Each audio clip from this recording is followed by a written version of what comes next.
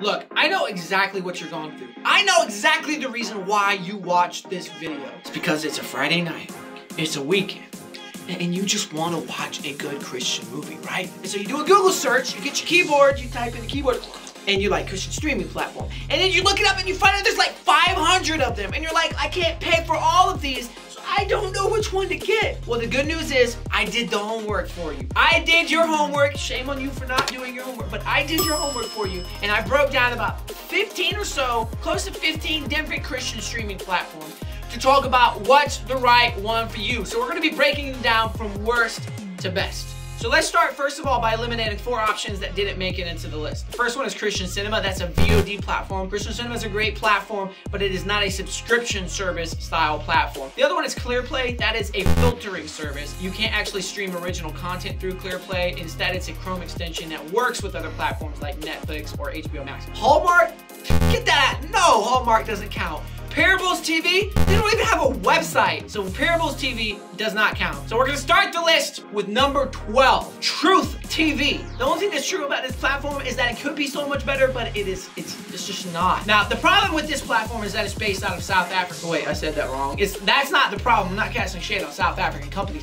Because it's based out of South Africa, for some reason, you cannot watch half of the content outside of that country, which makes no sense to me. But that also means there's literally only 2 movies on this platform, and there's basically no TV series to watch. Yeah, there's The Chosen, you can watch it anywhere. There is Vindication, you can watch it anywhere. Heartland, you can watch that anywhere. So there's basically nothing to watch on this platform. Furthermore, they charge you in South African rands. I don't even know what a rand is, like Rand Paul. Like, I don't even know what that is. Comes out to a weird total of $8.62 a month in US dollars. Try figuring out what that charge is on your bank statement. So sorry, but this platform does not work outside of South Africa. And number 11 is RightNow Media. The reason this platform is so low on the list is not even because it's not a well-built platform, but it is built as a ministry-focused platform, which means they don't have any individual plans. If you want to pay $100 a month, which is designed as a church plan to watch VeggieTales, go for it. They've got VeggieTales, Bible Man, Superbook, 123 Penguins. Their selection is pretty limited when it comes to just entertainment content, and a lot of it is children's focused. There's just nothing for individuals, so it's just a platform that does not work. Sorry, RightNow Media, but you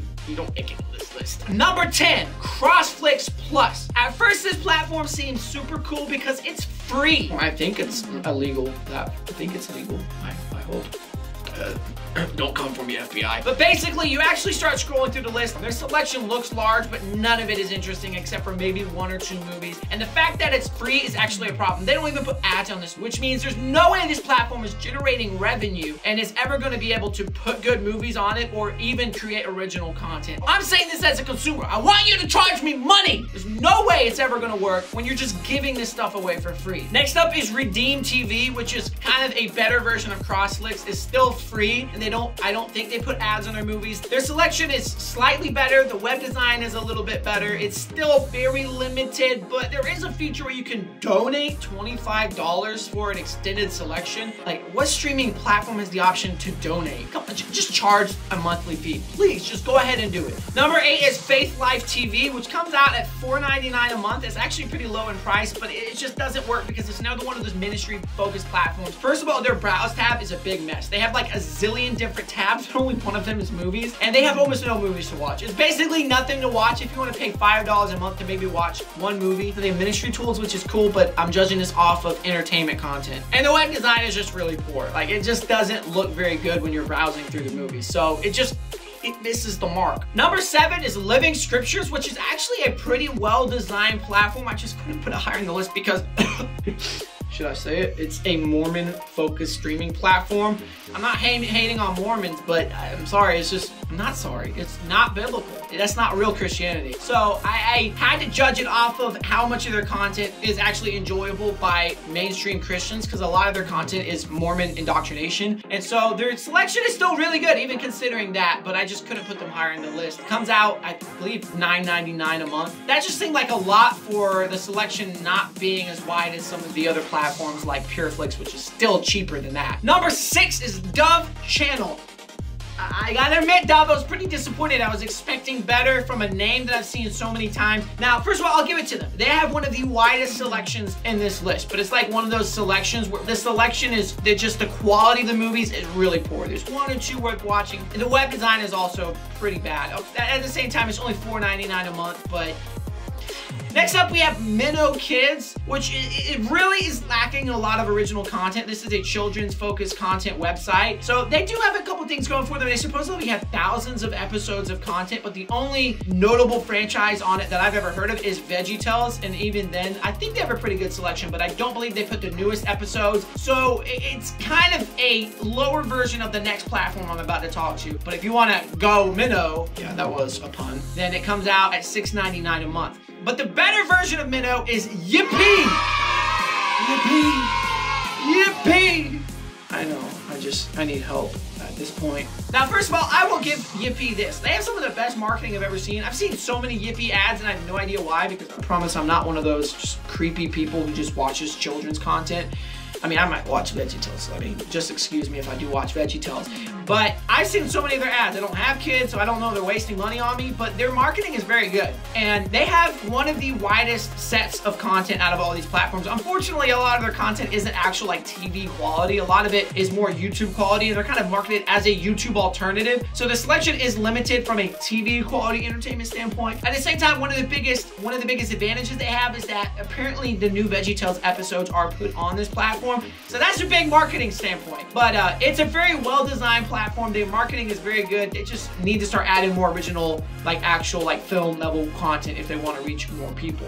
Next up, number 3 is VidAngel. I love VidAngel. Look, so it also has one of those filtering options like Clearplay. I can't judge it for that because that's not what I'm talking about, but I love having that feature and that option. But VidAngel has rapidly been emerging as one of the biggest names in Christian entertainment, especially with the crowdfunding of The Chosen, and they recently began to crowdfund a lot of different projects. They're crowdfunding this David animated movie. They're crowdfunding a Christian sci-fi film called The Shift. They create a lot of original content. They also run Dry Bar Comedy, which is a very big YouTube channel and comedy group. And so they're working on their content selection. Their content selection still needs a lot added to it, which is why I couldn't put it higher in the list, but they have a very well-designed platform. And I think out of all the ones in this list, they have the most upward potential out of any of them. VidAngel comes in at $9.99 a month, which in my opinion is totally worth it. So next up at number 2, we have Up Faith and Family, which is basically just Christian Hallmark. They have a bunch of original films. They're basically all romance movies, which if you like romance movies, hey, it's your cup of tea. I wish I had a cup of tea as a cheesy little prop, but I don't. They actually have a pretty good selection on this platform. It's reasonably priced at $5.99 a month. Like I said, it's not as diverse in content as some of the other platforms, but I think most people, even me included, would be able to find at least 1 or 2 movies on there that we find interesting. Out of the list, they have one of the best designed websites and a pretty extensive library of content, which would make them viable and worth considering.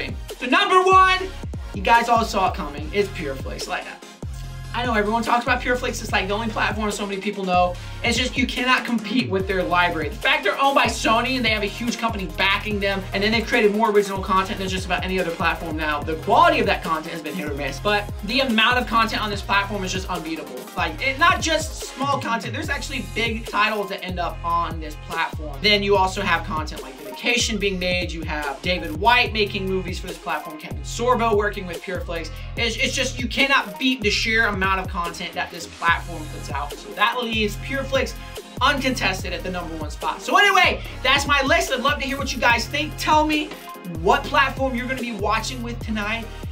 I'm gonna go fry my head because it feels like it's already fried. I don't know what I need to do. I need to stop this video.